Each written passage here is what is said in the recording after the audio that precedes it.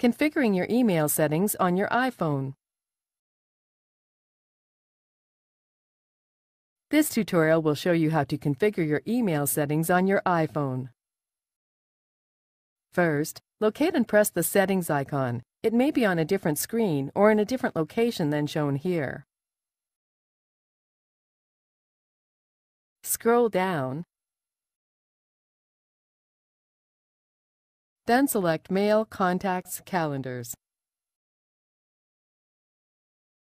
This is where you can configure all your email settings. Let's go through some of the more common ones. Press the Fetch New Data option.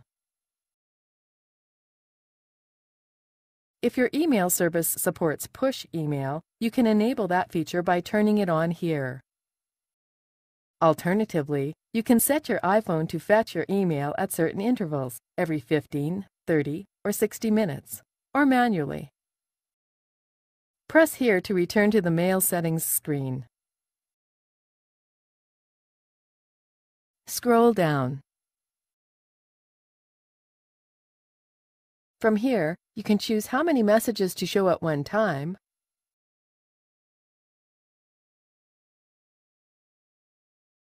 how many preview lines to show,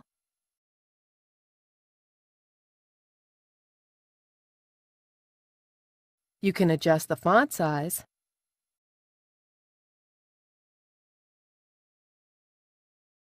and whether or not to show the to and CC labels. Enabling this option will send a copy of your sent messages to yourself if you want to keep a copy of your sent messages elsewhere. You can set up your email signature and choose which email account is to be your default account if you have more than one.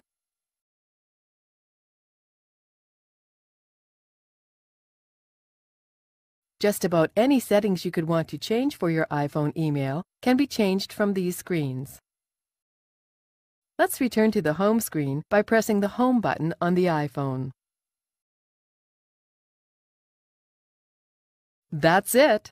You now know how to configure your email settings on your iPhone.